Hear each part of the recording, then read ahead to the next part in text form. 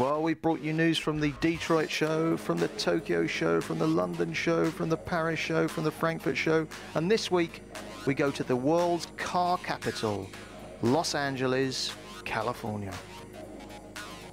Well, the world's press turns up for the media day at the LA Auto Show, and Jaguar get a chance to show exactly what they can do on the world stage.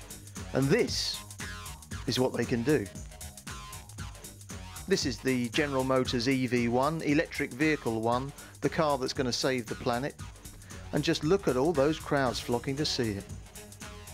Now, the Honda JVX is an alternative fueled vehicle in a completely different league. If you didn't get a detailed look at this car 2 or 3 months ago when it made its world debut at the Tokyo Motor Show, just sit back and enjoy it right now. Forget about that ugly EV1, this is how environmentally friendly cars of the future should look. A new Land Rover? Well, that's what the sign appears to say, doesn't it? But as you've probably gathered by now, this is in fact the Plymouth Prowler from the Chrysler stable, in a new, not so mellow yellow shade. Here's another of those Tokyo show cars that's now popping up around the world. It's called the eCom, and as its appearance and name suggests, it's another one of those electric cars that we're supposed to be driving around in the very near future. Convertibles don't have bike racks, right? Well, wrong. This clever accessory from Porsche means you can carry your two-wheeler above your Porsche Boxster. Only problem I have with this is, well, if you've got a Boxster, why would you ever want to climb out of it and onto your push bike? Go on, take one last sad look at this.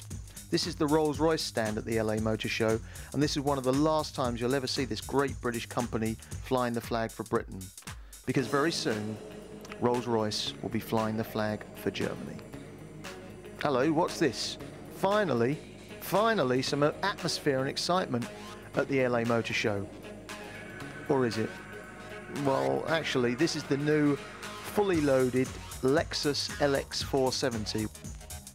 No, your eyes do not deceive you. This is the Tabasco Wrangler from Jeep, complete with chilly tyre tread. No, I'm not joking. This was one of the hottest cars at the LA show.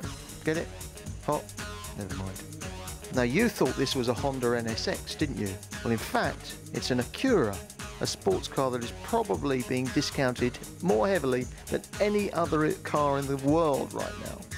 I saw one of these on sale in LA with a $17,000, about £12,000 discount off the official list price. Talk about one extreme to the other. On my way home from LA, I popped in on the Detroit show, where I found the Jaguar stand stocked with plenty of cars and an aeroplane.